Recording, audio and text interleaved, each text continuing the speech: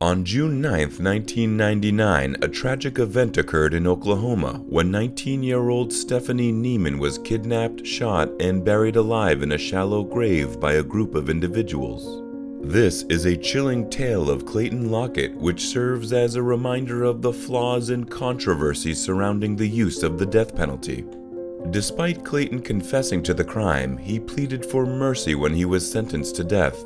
However, during his execution, an untested combination of drugs was used, resulting in the inmate suffering greatly before ultimately passing away due to a heart attack.